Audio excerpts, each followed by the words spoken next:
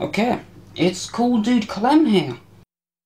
Welcome to Cool Dude Clem's Electronic Workshop with me, your host, Cool Dude Clem. And some of you know that I'm getting into tube circuits. Well, in the upcoming months or so, I'm hoping to build a tube amplifier with hopefully a push-pull output. But for now, I'm just doing a short video. So, I've rigged up a little tube amplifier using this 6C6. Pay no attention to stuff on this board here, that's my tester coil project. I'm only using the transformer from that to power this thing, so all of the other stuff on this board has nothing to do with it, just transformer. And of course the rectifying circuit as well. But anyway, I've got that hooked up to this tube, and the output of this tube is connected to this transformer, which is being fed into this speaker, which you might remember from some of my other videos. And I must say, it does sound pretty good. As a matter of fact, let's okay, who's taken the tape out of this thing? I had a Beatles tape in there that I was going to play through it and it's gone. Oh mind, I don't know what I'm doing now. But I think you'll hear how good this sounds. So I've got this, I've got the output of this tape recorder connected to the grid of this tube, and let's just take a little listen. Wednesday morning papers didn't come. Thursday night your stockings needed mending. See how they run. They deep down. Can even play YouTube through this thing. Go on, Joe Collins' videos playing. You can download. We're talking about 96 kilohertz per second sampling rate. So that's this 24 video. depth as far as the Playing quality through is concerned. this old new old stock 1940s tube to decode these kinds of files. Most PC sound cards really only work up to about 48 kilohertz. And this is the current circuit, courtesy of my flickery webcam. See, it's a very basic circuit. We've got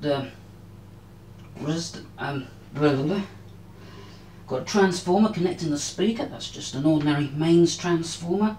Input comes in through this capacitor and into the first grid.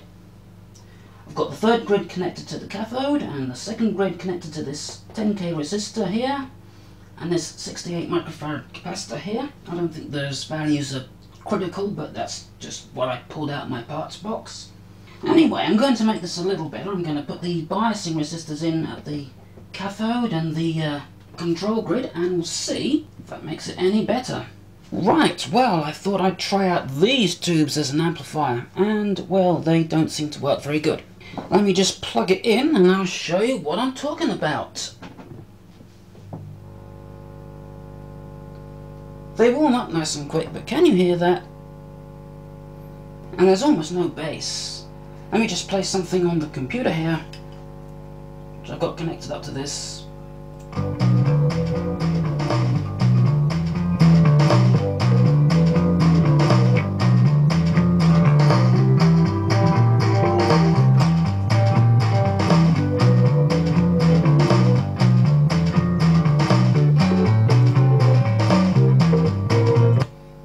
I think you get the general idea.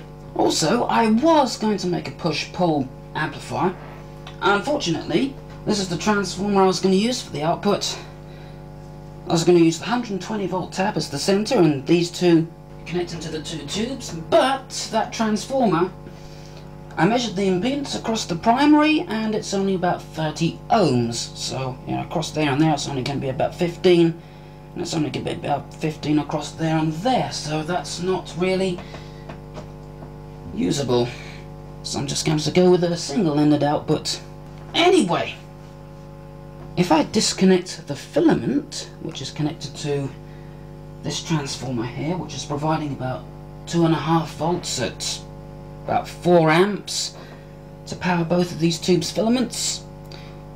Only this one is actually in the circuit. This one has just got its filament connected, but I'm going to connect that one in a minute because it's doing something a little bit weird. But anyway, if I disconnect the filaments, the hum goes away.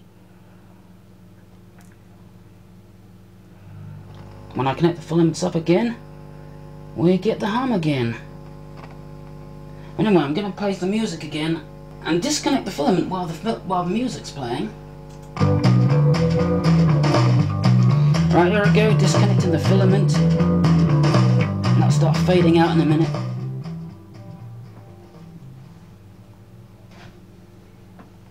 So there we go.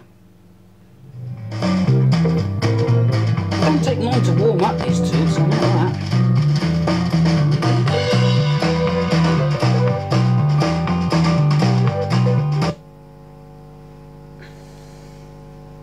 Okay, got the other one connected up now. Let's just plug it in.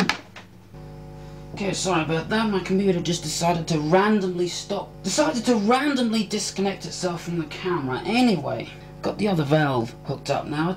As you can probably tell, it's doing exactly the same thing. And it seems to be performing exactly the same. Let's just play a little music through it.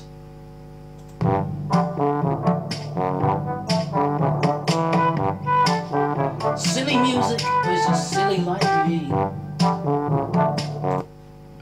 So that's all working absolutely fine. But if we turn the lights down, something that's slightly worrying. Don't know if you can make it out, but there's a bit of a blue glow on the glass there.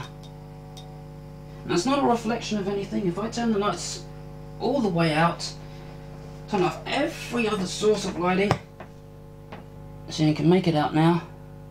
A little bit of that sort of blue glow on the glass there. So that's kind of worrying. That means this tube could be producing X-rays, and if it is, don't really want to be in the same room with it. And if I disconnect the filament, it sometimes moves around. There it goes. Hope I'm not getting in the way.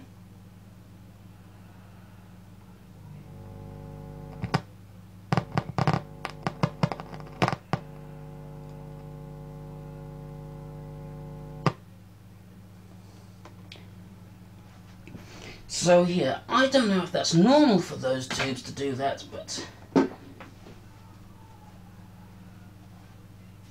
don't really want to run the risk. It's only this one that seems to do it though, the other one doesn't. So maybe there's a little defect in this one, or maybe some of them just do that anyway, I really don't know.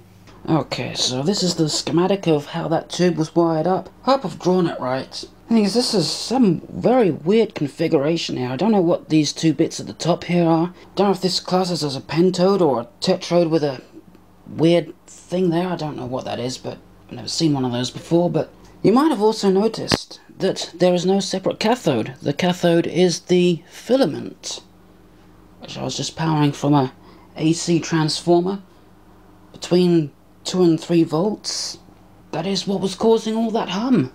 And it's just going to be too much work to build an absolutely perfect, smooth DC supply for the filaments, so what I'm going to do, scrap my original design and do it a bit differently.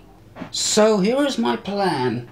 I'm going to use this VT137, is it VT137? Yeah, VT137 as my preamp, and I'm going to use this one as my output, and it's going to be a single-ended amplifier.